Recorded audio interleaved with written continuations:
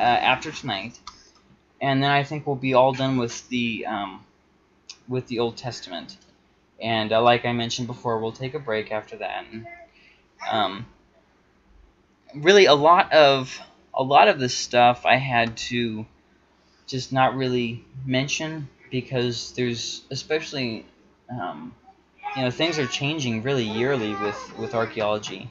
We're finding a lot of new things, a lot of exciting things, and then there's a lot of things that have been dug up that haven't been translated yet. There's a real shortage of translators. There's just a lot of information that hasn't been translated, and then of those that have been translated, they're still waiting to be published, and there's just a lot of back work on archaeology. So let's look a little bit at the prophets.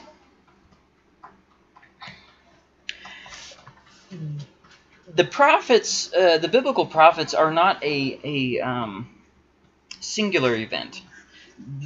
What I mean by that is the prophets that God's prophets were by no means the only prophets. Nearly every culture has had versions and variations of prophets. For instance, in Greece, they had, obviously the kind of demonic prophet thing going on there. There's a very long history of that. In fact, if you saw the movie 300, they kind of had a reference to her. Anyways, so it's not something that we should think that some parts of the Bible are like, what am I trying to say? Sometimes when we read the Bible, we think that everything in the Bible has no corresponding thing that happened in secular world, secular religion, and that's just not true. We looked at, for instance, the tabernacle that the Israelites built when they were in the wilderness, and how that structure of a tabernacle was in use in the area. It wasn't something that they invented per se. And just because Israel wasn't the first to invent everything doesn't mean that the things of the Bible don't have purpose. Rather, it means they have even more purpose, because God chose to use things that people actually knew, and people actually. So okay, I think you get what I'm saying. So the prophets that were not God's prophets, the secular prophets, the biggest distinction between God's prophets and them was that the prophets of the Bible, they focus more on morality. You don't really hear them just droning on about practicing tradition. Like, you know what I mean? Like, they don't go on and on about you didn't sacrifice 2 birds but only 1 bird. They don't. They more talk about, like, what have I commanded you to do? Well, to love justice and to act with justice and to love mercy and all these things. And Micah talks about that. Or I believe it's Malachi where he's talking about you're sinning against me because you're not doing what I told you to do. My prophets are sinning against me because they're being false prophets. And then in Jeremiah where he talks about the weeping prophet, all these things that are going on. So you see a lot of different things in theme. The prophets are obviously concerned with people obeying the law, but not for the sole purpose of tradition. I mean, for instance, Isaiah, who goes on and talks about your sacrifices are an abomination to me. I don't desire them. They've gotten to be just annoying. I'm getting tired of them. And then you contrast that with the secular prophets, and there's just a big distinction there. And the bigger picture here is that the prophets helped the people to understand that worship to God consisted of how you treated your neighbor, and that was another connection that the secular prophets didn't make. So they weren't really concerned with morality, because morality wasn't necessarily an absolute. It was more of just like a translucent thing, a grayish area, and they were more focused on you have angered the God because you haven't been faithful in your sacrifices, that kind of stuff. So a really big issue there. Another thing is that the prophets, the secular prophets, they more went on signs and omen. They're called omens. So basically, if a bird was seen at this time of year, it means that this is going to happen. If there's a comet in the sky at this time of year, it means that this is going to happen. Or they would look at the entrails of an animal, and then they would have... In fact, Babylon had a very extensive record of how to read omens. I mean, just a really extensive thing. Anyways, and God's prophets didn't really do that. They more relied on direct communication between themselves and God, to where God would say, hey, go and tell this people this. And then the prophets say, okay, and they go do that. And so another big point there is prophets will always be validated or disproven by whether their prophecies come true or not. That's like the ultimate standard or test. And Deuteronomy talked about this way back in 1400s BC, that, you know, if this prophet says something and it doesn't happen, hey, you know, he spoke presumptuously, just kind of move on with your life. And I mean, obviously that's a pretty good standard, you know. if somebody says, hey, this is going to happen, and it doesn't happen, it's like, well. But there is a distinction in the Bible. Sometimes things are prophesied of what will happen, or so on, how God will act or react. But it's not an absolute statement of what will be. It's, if you do this, this is what's going to happen. And I think sometimes people kind of overlook that, and so they say, okay, well, this didn't happen. And all the while God said, well, you know, it was dependent on what you did. For instance, if you read the books of the law, it says, okay, Israel, if you do this, I will be with you. I will, you know, nothing bad's going to happen. I'm going to keep people from interrupting you when you observe the Sabbath. I'm going to make sure that none of your enemies come against you. When you're celebrating your feast, I'm going to make sure that you're all in the clear. All these different things. But then he says this: if you don't do that, I'm not going to do that. And the prophets kind of carry over a lot of that too. Like, okay, this is what you're doing. This is what's going to happen. I mean, take for instance the prophet Jonah. You know, he goes to the city and says, yet 40 days and this whole place is going to be destroyed. And then it wasn't destroyed. So was he a liar? No, they repented. And there's always, in all the books of the prophets, there's this just expectation of God is merciful. If you repent, who knows how far his mercy will extend. He'll have mercy, but we just don't know what does that going to look like. Or, like, for instance, in the book of Jeremiah, okay, yes, God is merciful, but at the same time, Jerusalem was going to be destroyed, and he made that absolutely clear. And then it was. So, some prophecies are choices, not guarantees. Typically, if prophecy is written after the fact... So, let me kind of clarify what I'm saying here. We looked at this a little bit last time. I guess it was 2 weeks ago when we were talking about Daniel. About whether a prophecy was written after the fact or if it was actually prophetic. So, the idea here being that some people think that in the Bible, the prophets waited until the event happened and then they wrote a prophecy supposedly from God, but pretending that it was before. Well, obviously, there's the obvious problem that Israel, you know, there'd be no way to get it widespread circulation like any occultic writing. But beside that being aside, typically if prophecy is written after the fact, it betrays that you had that knowledge. You know, it kind of like they're talking about something and it's like, okay, that was a little bit too specific. You know what I mean? There's basically two extremes with prophecy. On one side, there's, like, for instance, the prophecies of Nostradamus, where it could be any number of things and it's just too vague to be sure. And then there's the other extreme, where it's a little bit too specific.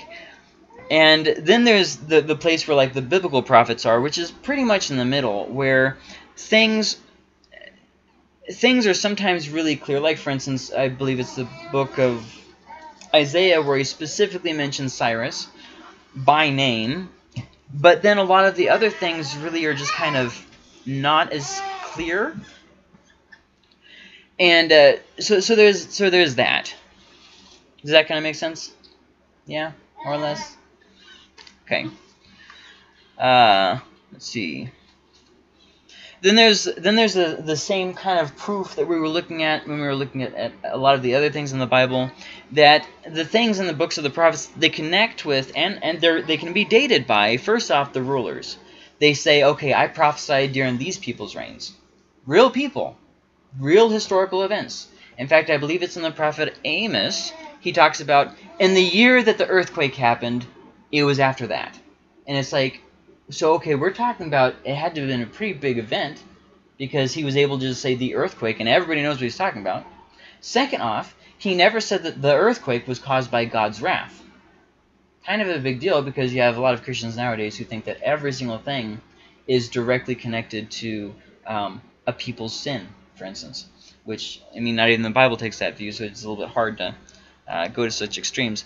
But then they tie it in with real events, like, for instance, in Isaiah, where he talks about when Hezekiah was our king, and I talked to Hezekiah, then Hezekiah said this, and then this, and this, and then this ruler came against us from Babylon, and this is what happened there. And so we have actual like events. It's not like, it doesn't get like so far into the mystical that it's like beyond like reasonable dialogue. The only book in the whole prophetical book, that goes to the extreme that it's hard because it gets a little bit mystical is the prophet Ezekiel. Pretty much there's like the first half of it is like a coded message, you know, and then he has some parts that are just pretty easy, and then he goes talking about this temple that's going to be built, that we have yet to see that temple be built. And then we have a problem, because in Revelation it says that there will be no temple, so it's like, what? So where's this temple going to be? And so Ezekiel is really the only book that you have to really try a lot harder than the other ones to learn about, because if you just read it and don't pay attention, you're going to say, oh, that one's just wrong, and it's less inspired than the other ones, and you're just going to write it off. But just because something requires more brain power doesn't mean that it's wrong. It just means it requires more brain power. And so because of that, a lot of people have recruited the book of Ezekiel to, for instance, argue that UFOs are real. But I guess there'll always be things like that happen. And then, obviously, they connect with historical events. Absolutely. The style of writing helps us to date it. The details of that time follow, just like when we were talking about the books of history. All the places where it says it happened at this time, there's plenty of reason for us to believe that it did happen at that time, and pretty much no reason for us to disbelieve the Bible without some kind of reason or proof or something. So what a lot of people have scholars is what they call themselves, but I would debate that on some of these people. That, you know, sometimes people think that just because they have a degree that they're so smart, and they, you know, can say these outrageous things, and it's okay because they're smart. This is someone with a doctorate's degree, so surely everything that they say is right. And then if you actually like stop and think about it, it's like, well, that doesn't really make sense. But then they'll just state it as fact, and then they'll write a book, and that's like the ultimate sign of it is fact, when a person with a doctorate's degree writes a book. And so a lot of these scholars have taken this kind of a view, that the prophetic books were not written by the prophets themselves, that they were fragments written long after. So basically the idea is this: there was a prophet, maybe there was a prophet, maybe not. He had disciples who, once again, maybe we don't really know exactly, kind of stuck in the elusive cloud of mythology. And then throughout the generations, their disciples wrote a series of fragments, and those fragments were eventually pieced together to make the prophetic book. I mean, just stupid nonsense like that. Were they written from fragments dating long after, or as a whole at the time? See, what they do is they say this. Daniel. The book of Daniel couldn't have possibly been written at that time. So instead, we're going to say that it was written in fragments, although there's no proof of there ever being fragments. And then we're going to say that these fragments are stuck together. And because we have taken this view that the book was actually a series of fragments, this fragment must date to this time over here, and this fragment must date to this time over here. That proves that it was fragments. What? See, you see the reasoning behind this? It doesn't make a whole lot of sense. Anyways, so there's really no reason to believe this. It's just that a lot of scholars wrote it in books, and so therefore we must believe it because a scholar wrote it in a book. But the biblical prophets can be compared to their culture and the practices of their culture. For instance, it's a well-known fact that the prophets, the secular prophets, would, when they had a word, that they would write it down right then and right there, and that they would even have scholars who checked them, and who then they would have the letter or whatever format you know, be carried directly to the king, and they would have all kinds of checks in place. And I believe it was an Egyptian prophet who specifically asked for this one scribe to make sure that it was recorded correctly. So then to say, okay, these are the practices of the secular world, and no way could the biblical prophets have been just as careful. Why? Why should we assume that the biblical prophets were not careful to preserve the words that they got, if they truly believed that it was from Yahweh, when we know that the secular prophets did? Why should we hold them to a different standard with no proof? See what I mean? This is what I'm talking about. People sometimes get so smart that they actually kind of start to get dumb.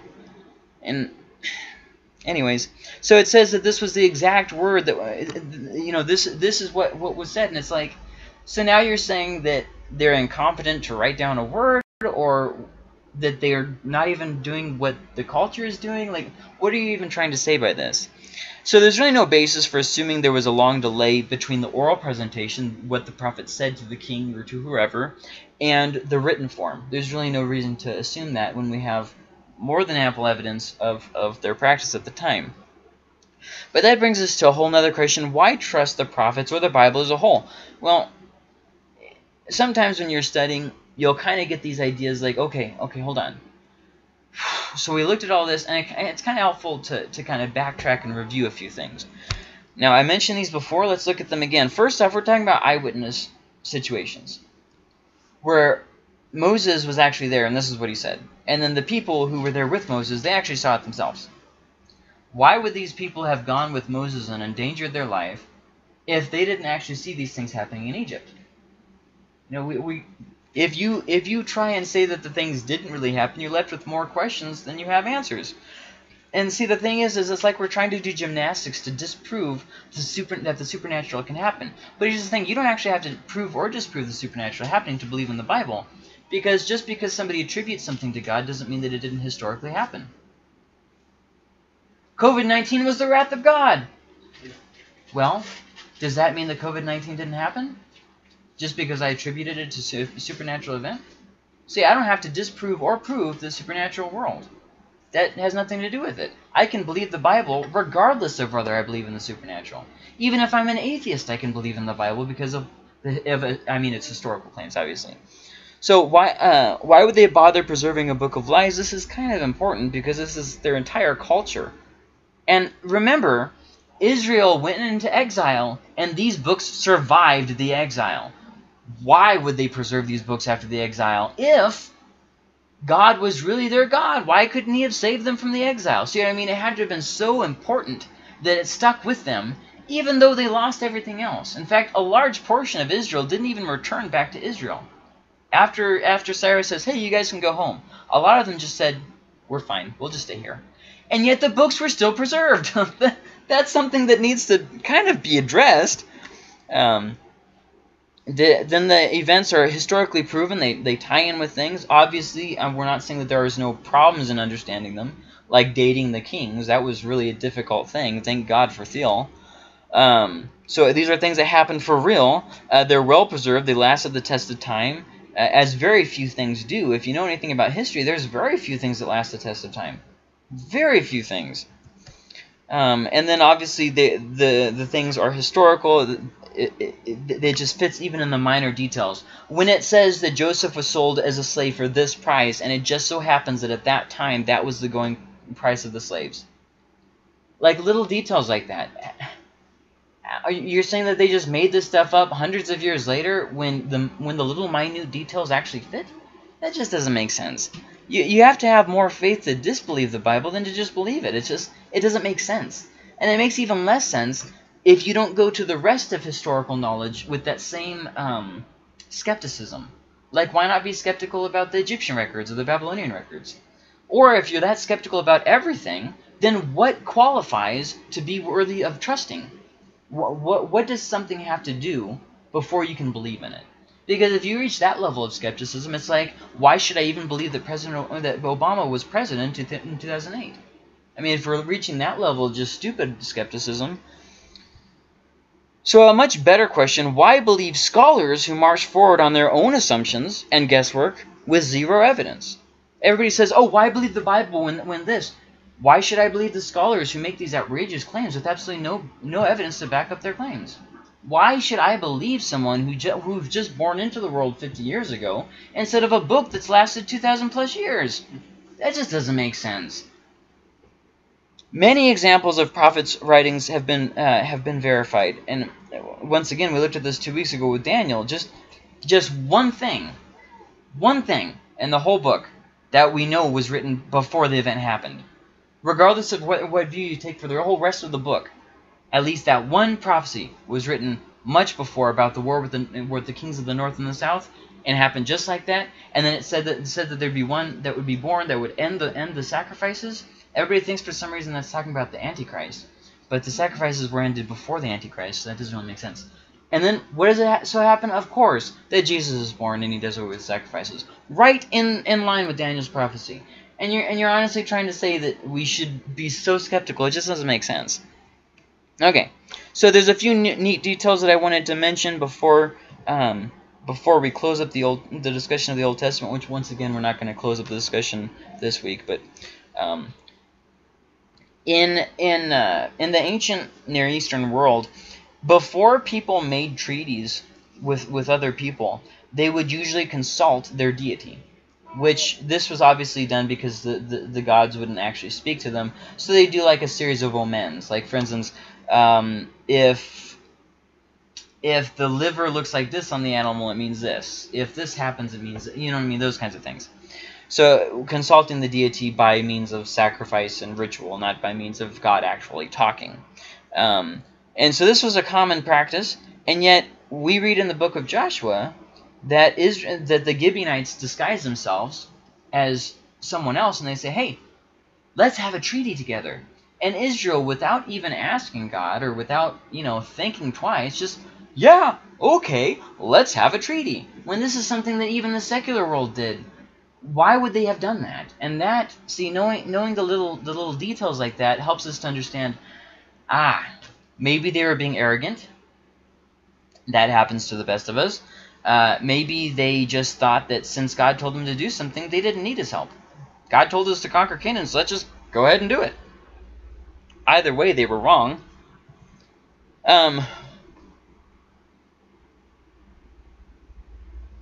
Going back to the whole thing that I said about fragmentation of documents, another book that they're real big on doing that is the book of Deuteronomy.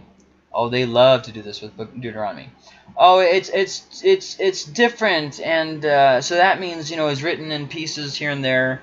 There's document J, document D, document E, document P. Somewhere along the lines, these there were different Israelite Yahweh cults, and they took different manuscripts, and then eventually through the process, these two cults got together. See what I mean? This whole long convoluted thing. When once again, remember, there's no evidence of these J, E, D, and P documents ever existing, so don't forget that.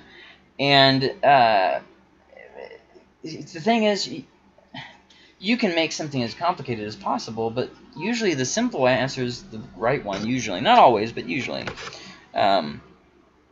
So many books have been fragmented, then assume that they could have only happened later. So Deuteronomy is oftentimes dated to around 600 BC instead of around 1400 BC.